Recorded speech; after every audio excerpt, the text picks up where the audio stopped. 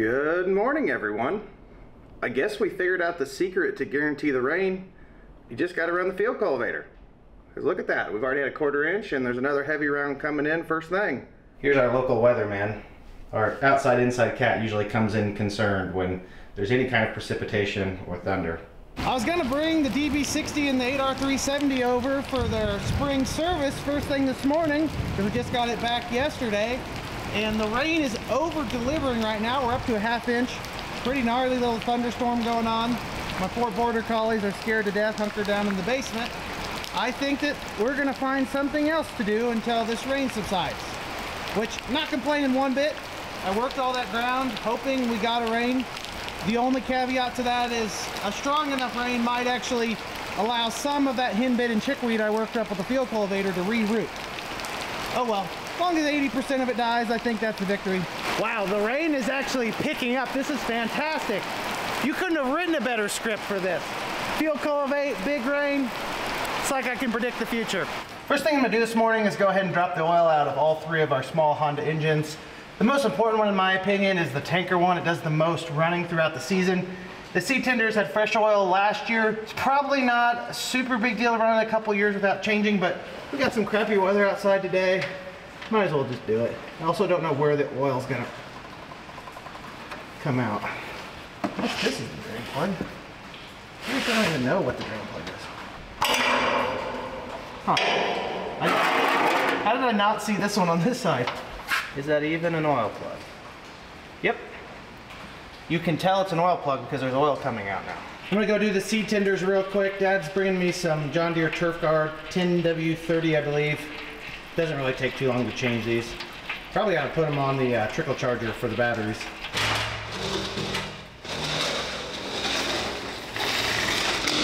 Obviously, I've already talked to you about the sparge tube on the tanker. That was our big upgrade going into this growing season. What I'm going to do next is actually probably a downgrade. I'm going to be replacing this 3-inch rubber wire reinforced tubing with this just hard plastic tubing from the pump all the way back. I'm getting rid of this contraption right here. The inline meter, I think it would work for the right application, but for me, by the time I watch that meter, as fast as this thing's pumping, it's probably a better bet for me to just keep an eye on the ball valve in the tank of the Hagee, or not the ball valve, the float in there, so I know how much liquid's in there. Just a much more efficient method. So I'm gonna scrap all of this. We did have an incident here where this hose actually sagged down one day and rubbed against the road. I taped it up. It's not been leaking, but what I think I'm gonna do is cut the hose here, scrap this 3-foot, maybe sell this meter if any of you are interested, message me, and then keep this extra stuff plumbed up and wrap it around the tanker. So if I have an opportunity logistically to just pull up behind the tanker on the road somewhere and fill, I have extra hose ready to do that, because it's a lot easier than having to always be right beside the tanker. It's just less explanation to the driver. That's what I'm gonna do. Place this stuff, take all this off, and then we should be about ready to go other than putting the oil in the engine.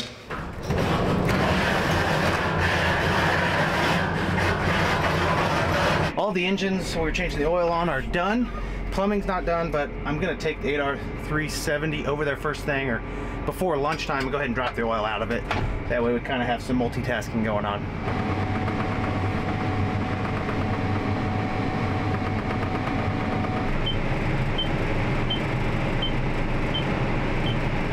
What are you doing? I was looking at the oil plug. It's right over here. It's pretty big, isn't it?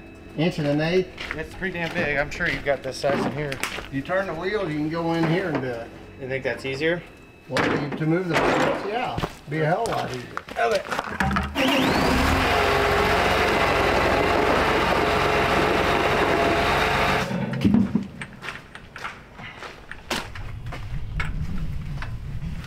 Wow.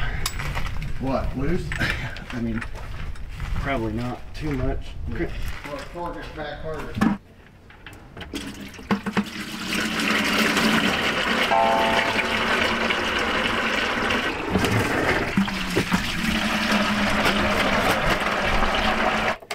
This princess has gotten the works here today. We put almost 350 hours on her in the last year. We got her some new oil, new filters, and then after Chris and I verify there's no leaks, I'm actually going to run it up to the house and hose out the radiator because it's got a lot of soybean dust from harvest.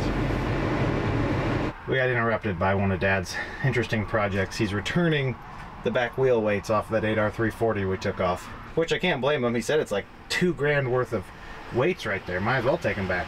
Now, whether or not they make it all the way to town, that's not something we're even going to question until we get that phone call. We also put the plates in the planter while we were working on servicing. So honestly, pretty close to ready to plant. Yeah, I'd say that was due for cleaning out. What do you two think? Agree or disagree? Thank goodness the storm's over. We're scared to death of thunder.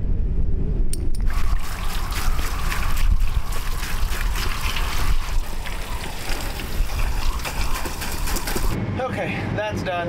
After letting it dry for a few minutes and going to grab a sweatshirt because it cooled way off, heading back to the main farm with this thing.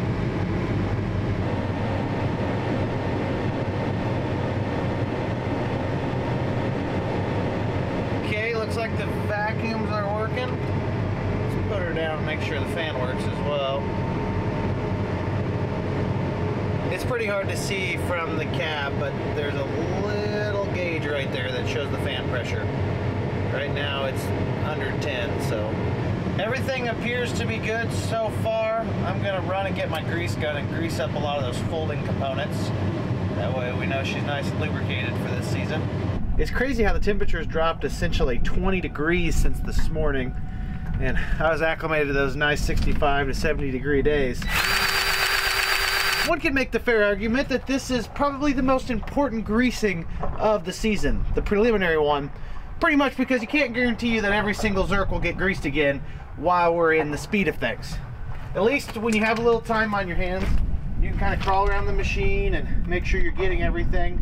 And some of these fold cylinder pins probably don't need greased every day, whereas other things, it's a little more important.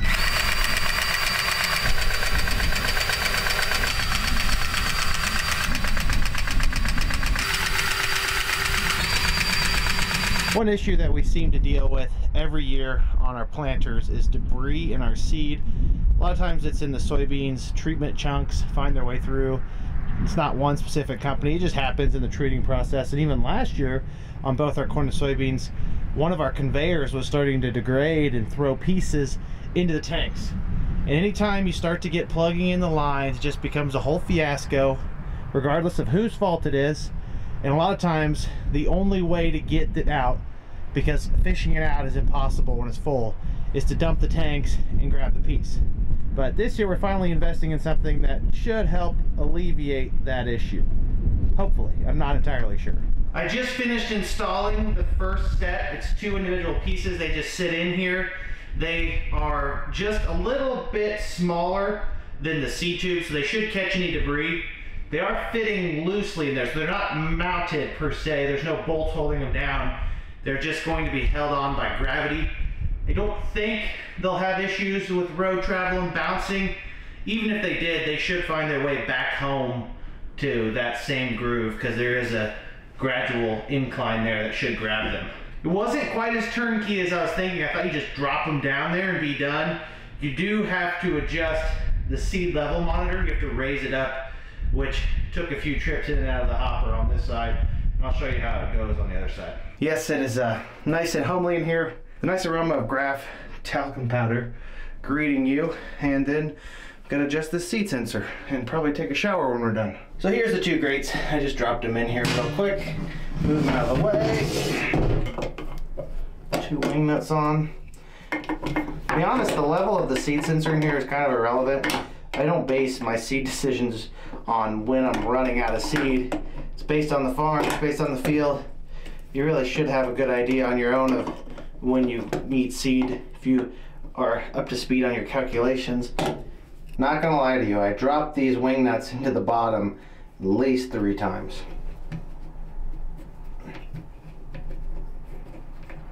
There we go. You have to move the seed sensor up because it'll block this, and you also have to kind of move the cable up and zip tie it in the middle or they won't fit together perfectly. I looked very proficient this time, but I've learned not to turn the camera on until after I've done at least the first one, because I had to get it out of the other hopper at least 5 times. I probably burnt 200 calories trying to get the wiring right on the outside and doing all that. This one I did in one trip, thankfully. Obviously there's some gaps here. I mean, it is possible that stuff could still make its way through, but if we can catch 99.5% of objects that are an issue, that's 99.5% of the time we don't have to deal with the headaches of getting stuff clogged up in the lines. So there you have it. These are the van wall grates. I got them at newagsupply.com. They're not exactly just drop in and go. They aren't super hard to install though, unless you don't like climbing into the tanks. There's also a little rod that you can put down from the top, so you don't have to get in once they're in. You can pull them out or adjust them from outside without having to climb in. Although when you think about climbing back out, you almost consider just staying in here for the night because it's not the most exciting journey. If that fails, we've also learned that there's another option as a backup plan. It's having an extra one of these seed tubes with a Y on it to use as a jumper. We didn't even know that was possible until this DB60 came assembled like this. So one seed tube fed a row and then it jumped over to another row, and it's only right here. I don't know why exactly they did it on this side on both ends of the planter. Maybe they just only have so much room for lines in the CCS tank. But coming from the other planters that all had one line to each row unit, we didn't even realize that was possible.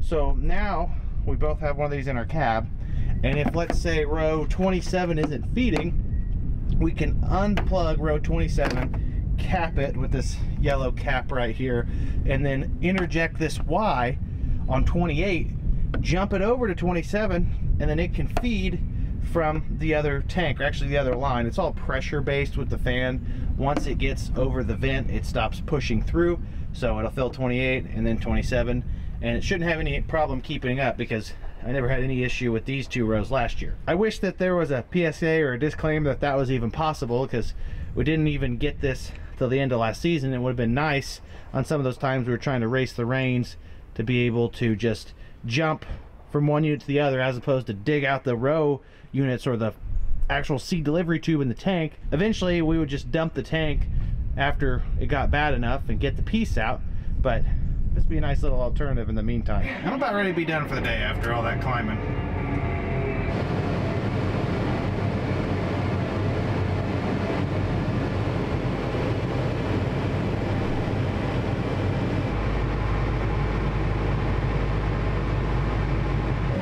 Thing about this planter that doesn't move quickly, and that's folding and unfolding.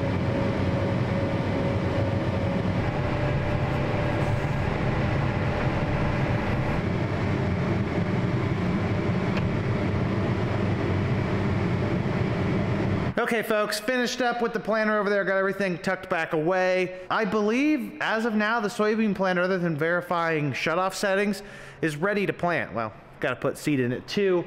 And I got to transfer the operations center lines boundaries over, which I can do that from the push of a button. I was going to come back and work on the tanker, my pet project I've got going on, doing some plumbing that's really not that important. But then I thought the weather's killed my motivation. It's almost 5 o'clock. My family's inside. I probably ought to start banking some of these late days for when we're actually farming, not thinking about farming. And of course, I've got a front row ticket to my beloved Fighting Illini as they play the ferocious Purdue basketball team tonight. The front row ticket is in my living room, but it all feels the same when you got a 75-inch TV, right? It's like being there. Okay, never mind. It's not even close to the same. But you get to watch the game from the convenience of your home. I'm gonna go inside, take it easy for the rest of the day. Probably gonna end the video here so it's not a million minutes long. As always, I greatly appreciate every single one of you continuing to tune in and support the channel. Your viewership means the world to me. I'll catch you all in the next episode. Until then, make sure you like the video if you enjoyed it, subscribe if you wanna see more, and comment down below if you have any questions. You know I love to talk about farming. Have a great day, everyone. Peace!